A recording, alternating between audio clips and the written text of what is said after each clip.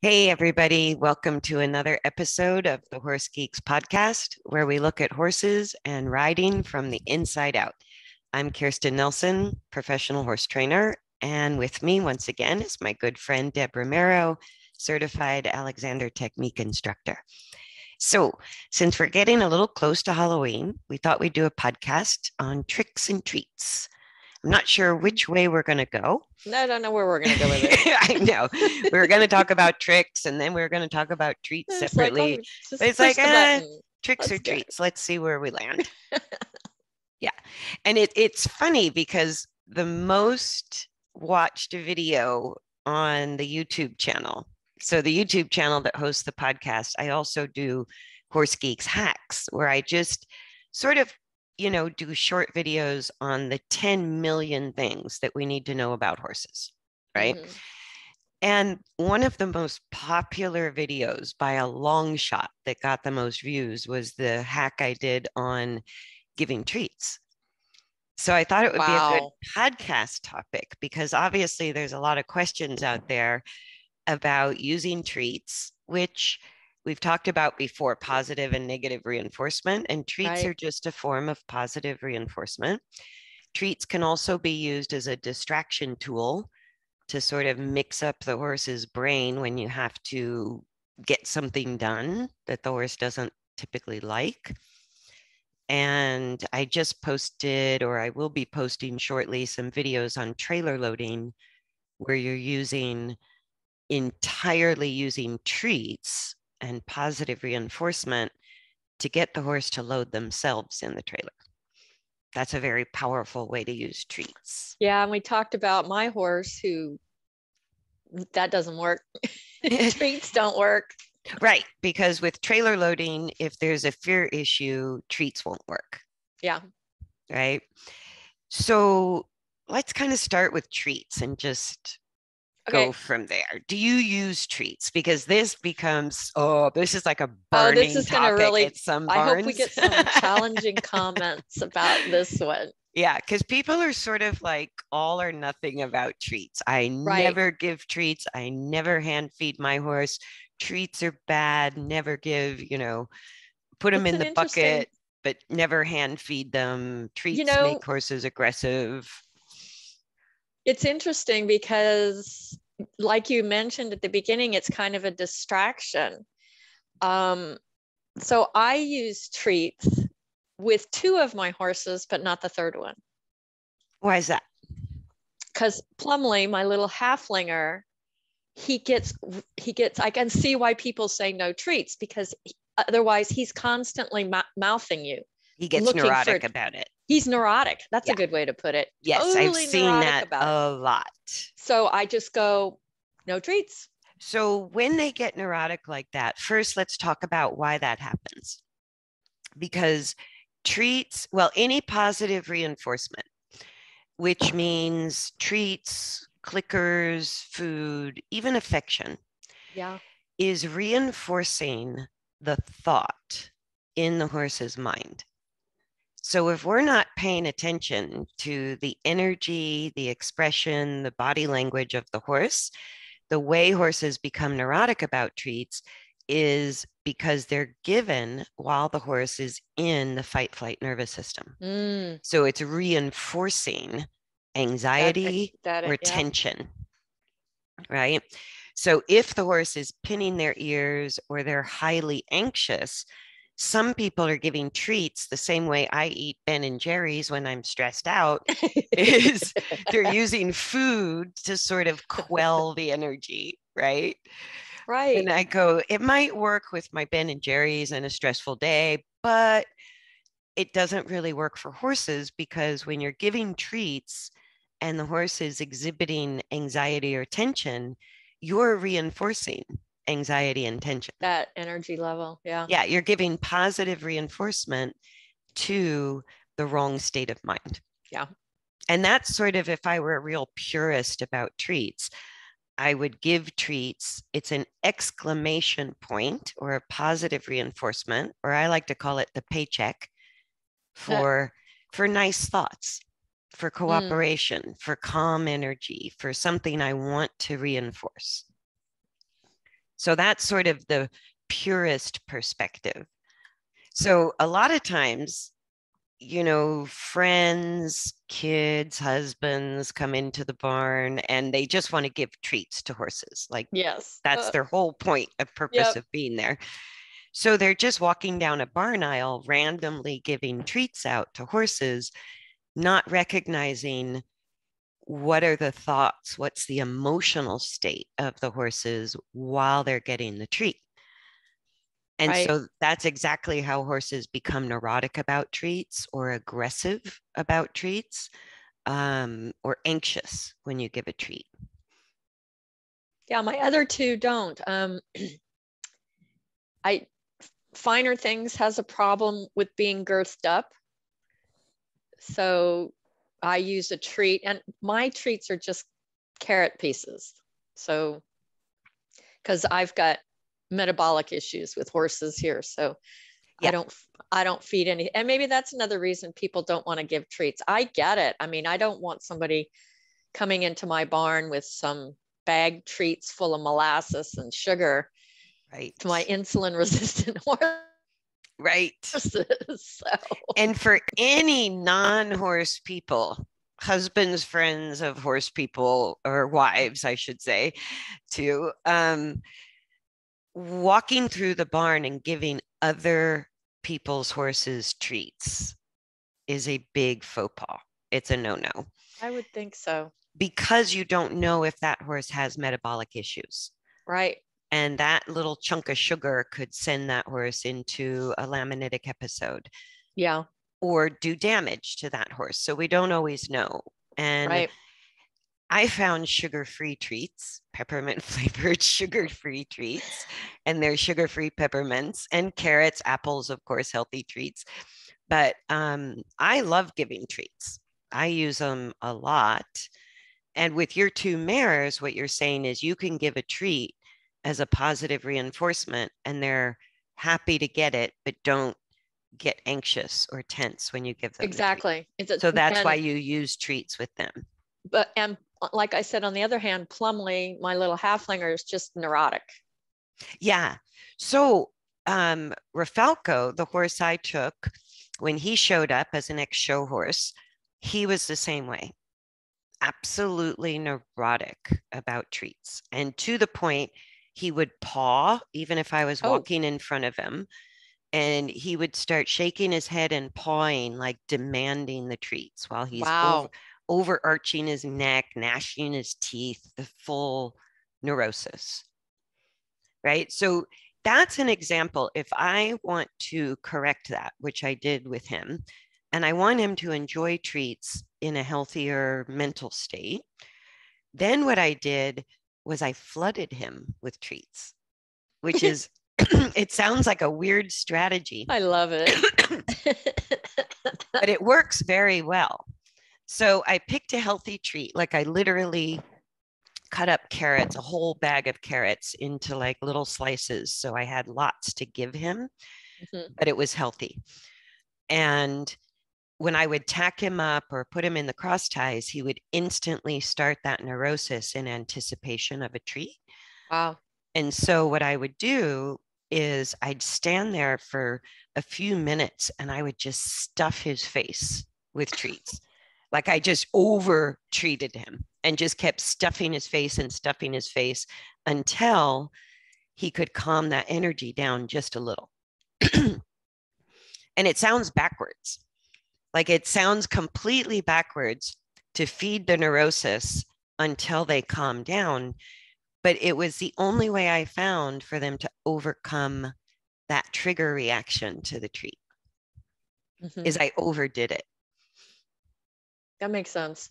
And so for a while, I would have like a whole bucket of carrot slices.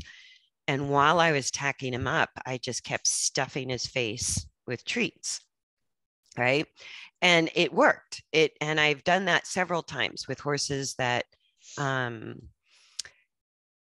the reaction you're describing with Plumley. Is I suddenly give them more than what they expected. And as you feed, because the neurosis is sort of the anticipation of it being taken away. Right. Like they get one, but it was given while they were anxious. And then they're looking for the next one and the next one and the next one. So the more I stuffed his face with carrot slices, he actually started to satiate and that energy level changed. And that eventually got him completely back to normal with treat giving. So sometimes he does this sort of token toe paw, but it's like a little reminiscent shadow of what he used to do in his full-blown neurosis with treats. Yeah. And that's counterintuitive to what we think we should do, which is like you do, zero treats. Take away the neurosis, don't even offer treats. So or I put it in the feed bucket, and he's stalled next to a border horse, and when they come on the weekends, I can always tell on Monday he's back into his neurotic state because they've been giving him treats over the weekend. It's funny. Yeah, so try that, and okay, we'll check back in the podcast to see how that goes. But pick a nice, healthy treat. You know, you could do a sugar-free something, because I know he is prone to laminitis. Yeah, and he's so my metabolic boy. yeah, so I would find something. There's sugar-free peppermints or sugar-free little like disc-sized treats or shaped treats that I found at the feed store. Or, you know, carrots aren't too high in sugar. So even hay pellets or hay cubes fed by hand can be kind of a treat. So you could try that and let me know how it goes. Okay. It worked for Rafalco very well. And the other sort of backwards way of using treats that I found, because like I said, theoretically ideal, you give the treat while the horse is in a calm, attentive, cooperative, friendly state. That reinforces the right frame of mind. But plying my horse with treats while he was neurotic helped him overcome that habit.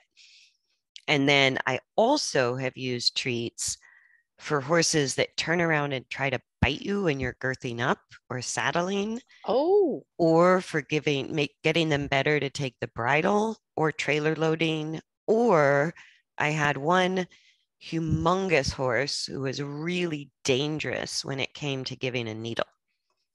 He was off the charts dangerous with getting shots. And what I did with him was, again, I bought 2 bags of carrots. I filled up a little feed bucket with carrot slices.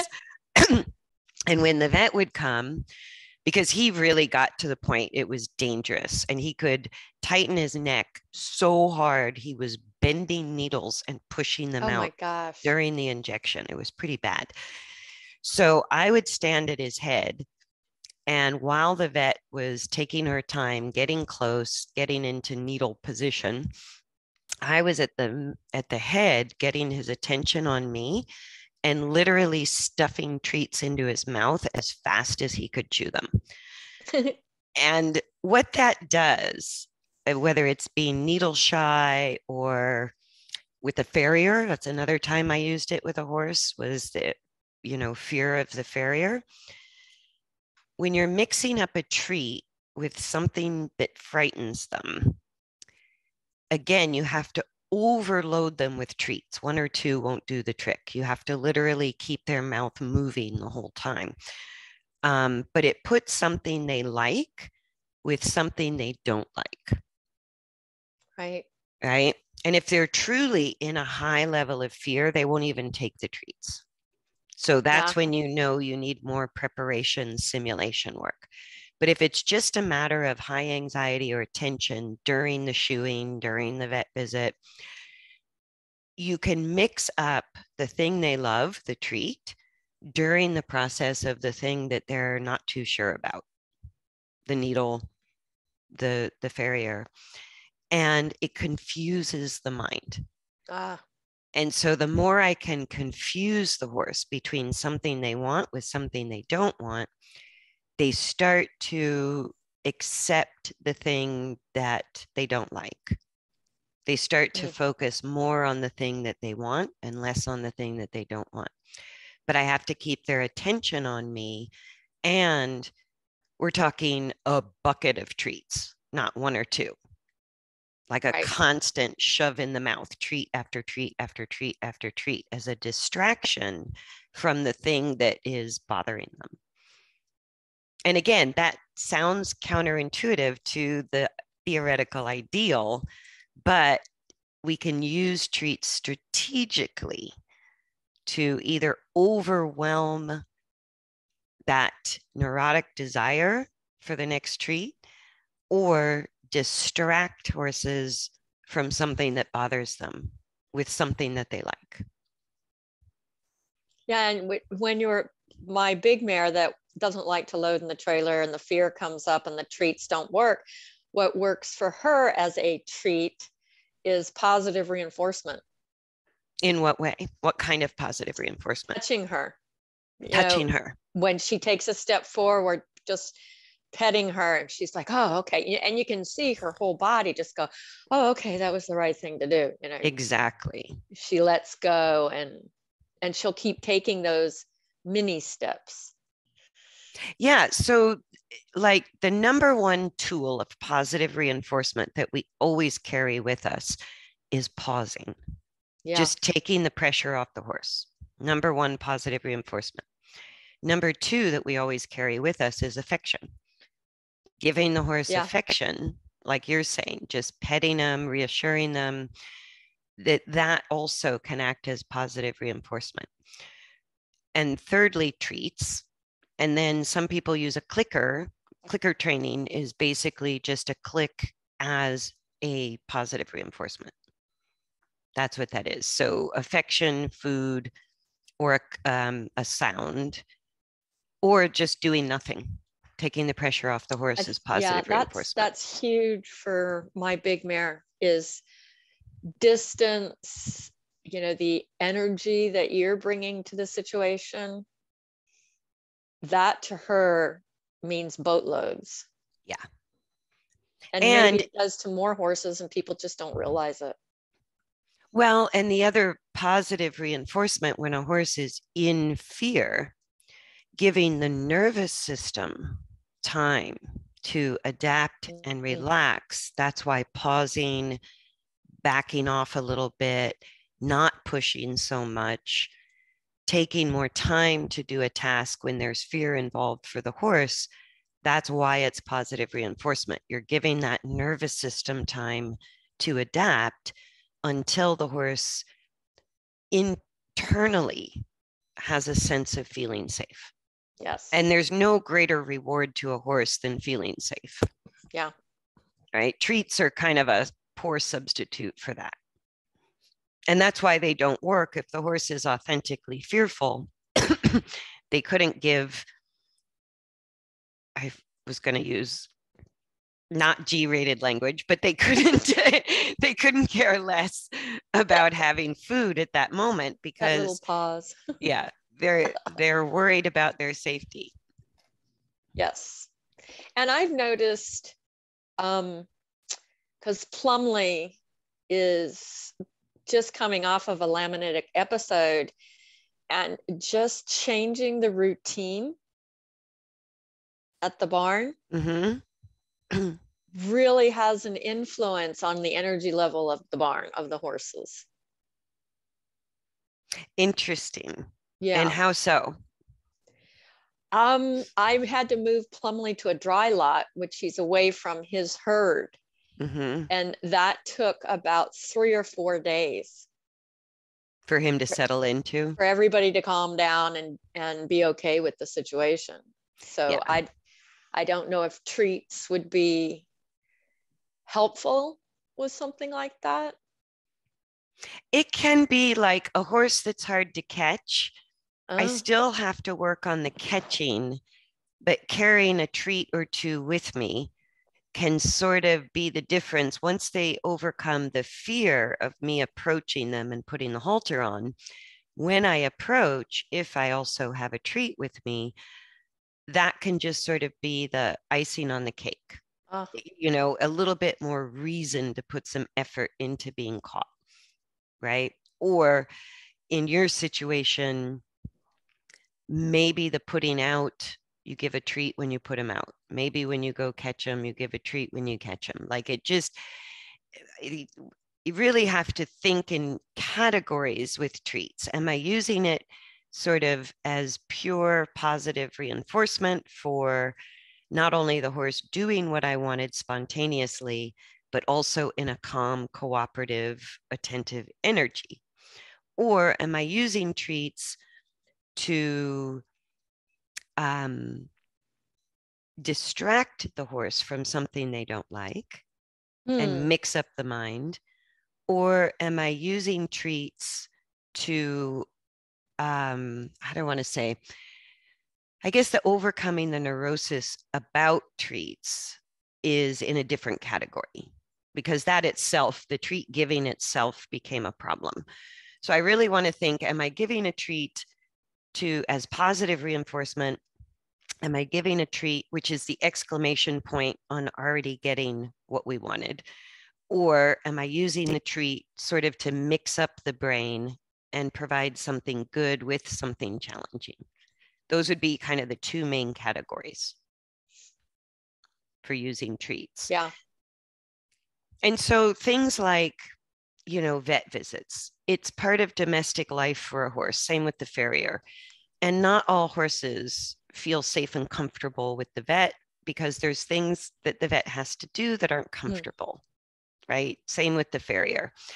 And so that's a great place to use treats to mix up the brain and sort of make, just like, the kids, the pediatrician has lollipops at the doctor's office.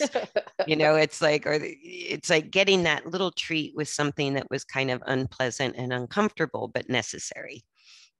Right. Right. The Ben and Jerry's. Yeah. That's the treat neurosis. Okay. So if the horse is bad with needles, or if the horse, like even some horses are really bad taking an oral syringe, deworming or giving medication through an oral syringe.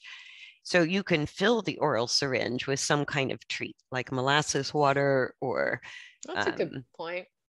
Peppermint oil water, something like that, and syringe a treat into them to sort of go, hey, not all syringing tastes terrible, like a dewormer. You might like it. Right? Or horses that don't want to take the bit, I'll put a treat on the other side of the bit. So as I'm lifting the bridle up and asking the horse to take the bit, they have to take the bit to get the treat on the other side of the bit. Oh. And that really can develop a positive acceptance of taking the bit when you're bridling a horse.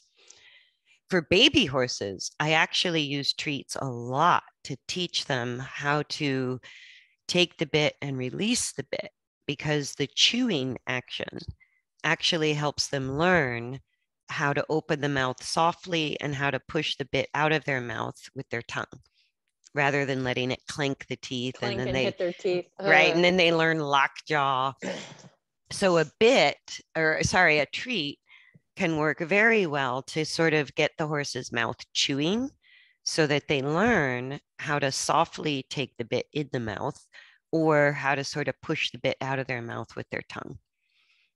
So a treat going in and a treat before I take the bit off, I do a lot with young horses or horses that are bad to bridle. Yeah. And again, it starts, if they don't like the bit or don't like taking the bridle, it's working on a little bit of that something good coupled with something they don't like, part of using treats too. And then the trailer loading video I did, if I'm trailer loading a horse for life, which means I have to build acceptance, a sense of safety, a sense of acceptance, a real willingness for horses to put themselves in the trailer. That's where I use treats. So if they're in fear, you can't use that method of trailer loading. You have to overcome the fear first, which means a lot of times standing around the trailer. Yes. Just letting them gradually calm the nervous system while they're in the context of thinking about loading or staying in or unloading.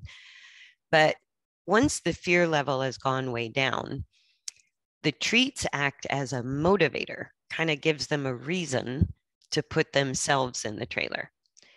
And so if I don't have to use a whip and I don't have to put any pressure on the halter or lead rope, but I can offer a treat and the horse starts to load themselves in the trailer, then I know I have a horse that is really learning to accept the job of trailering and really reducing fear, increasing acceptance. So I like to use that method if I'm really trying to get a horse to trailer load easily for the rest of their life. Yeah, and I think what we talked about last time is we need to keep that in our routine as part of their job. Getting until they're good at it. Yeah. Once they're good at it, they're good at it. Horses have exceptional memories. And so the training part of it is taking the time needed to first get through the fear barrier, which is a waiting game and patient repetition.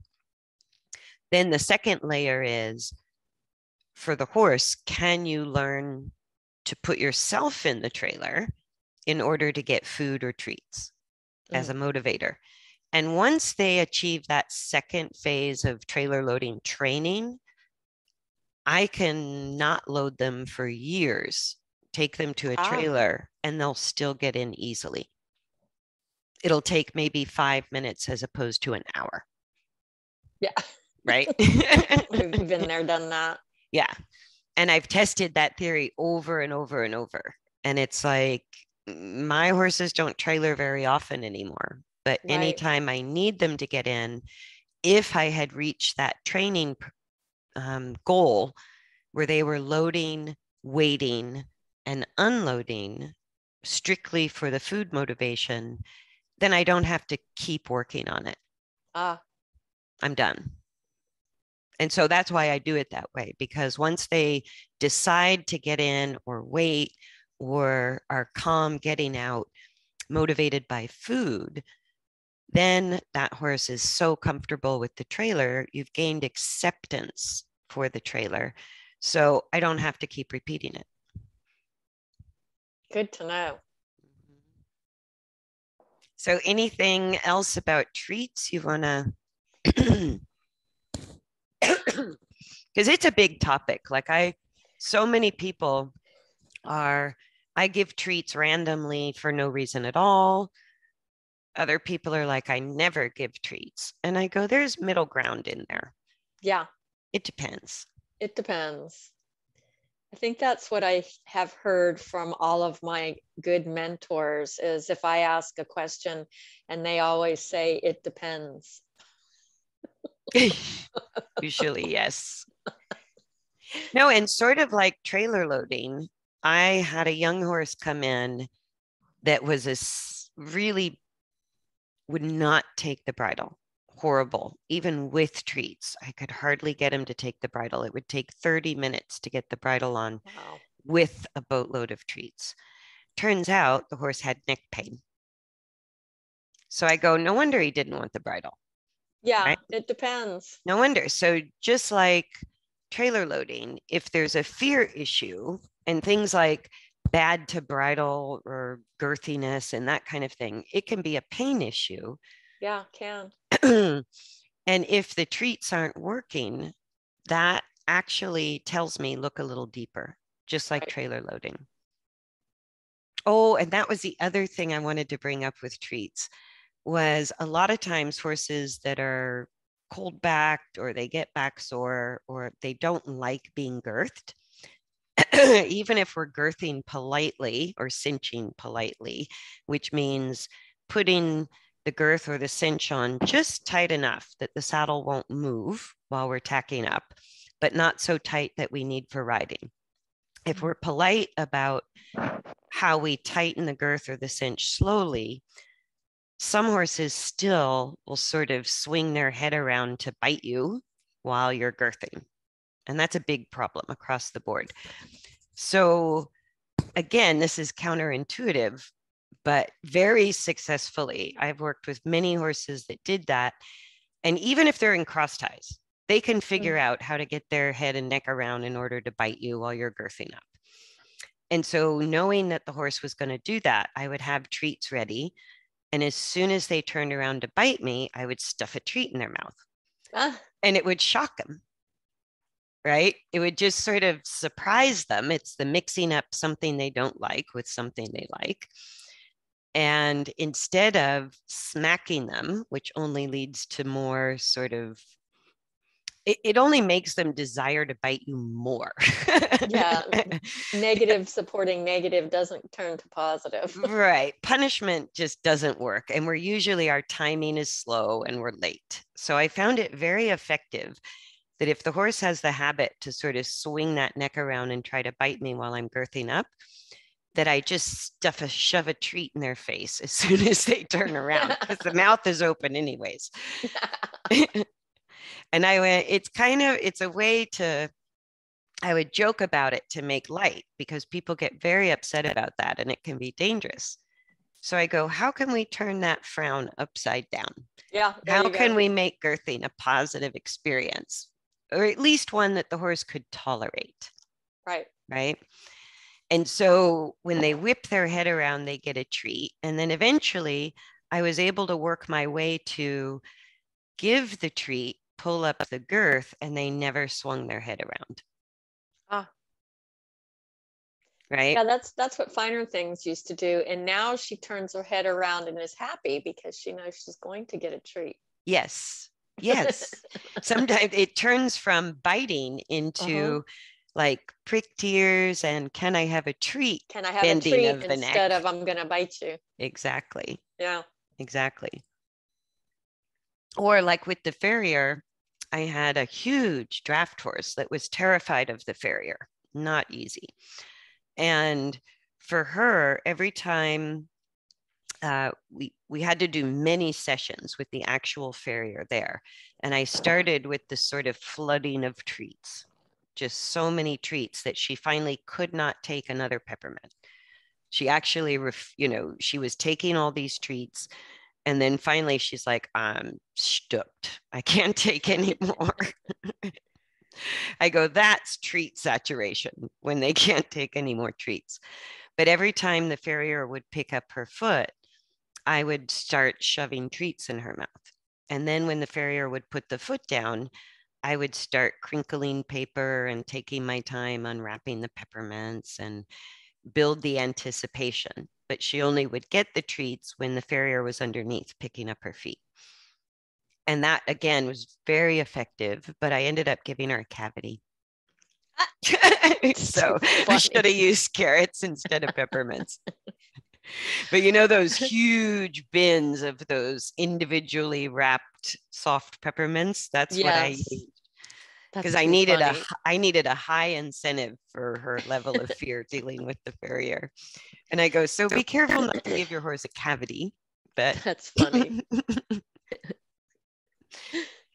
But those are the different ways I've used treats to help horses overcome these challenges that are just part of domestic life. Or positive reinforcement. So now it's like all of my horses ground tie while I'm tacking up. I just sort of drop the lead rope and they get one treat if they stand there and don't walk off. Then when I pull the halter and the fly mask off to put the bridle on, they get another treat if they don't walk off. And then they get a third treat underneath the bit while they're taking the bit. And it's like that little program of 3 treats has made the tacking up, the bridling super easy. And I have the option to cross tie, not cross tie, depending on what I'm doing. So my turnaround time between horses in training now got really fast with that method. Time management. Yeah.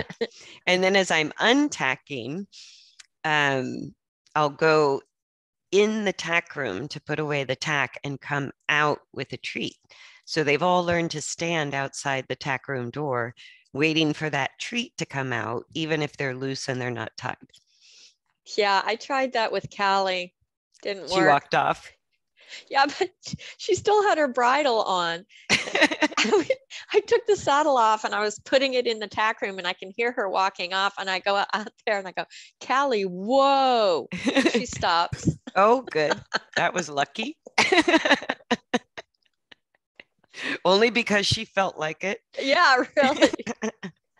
That would be an interesting podcast, going over, how much of our language does the horse understand? Horses will learn anything. Yeah. And that you can teach a horse anything. And it was funny when I lived in Europe, everybody spoke German or Schweizerdeutsch to the horses, and everybody had their own language, but the horses learned the meaning by the follow through. Yeah. So whether it was positive or negative and reinforcement, of course we can teach our horses to sort of speak English because we're repeating a phrase over and over until it has meaning. So absolutely. So I think let's wrap it up there. We didn't really talk about tricks, but maybe we can talk about tricks next week. But treats was a big one. Like, I was surprised how many people viewed that video I did. It's under the Horse Geeks Hacks playlist on my YouTube channel, which is all lowercase Kirsten Nelsen on YouTube.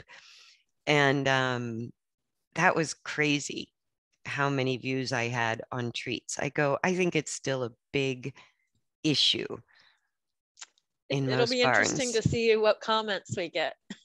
Yes. All right. Thanks, everybody, for joining us for another Horse Geeks podcast. If you're on YouTube, please like, share, subscribe. That would be great. And we always welcome all the comments. Thanks so much, you guys. We'll see you next time. Thanks. Bye. Bye.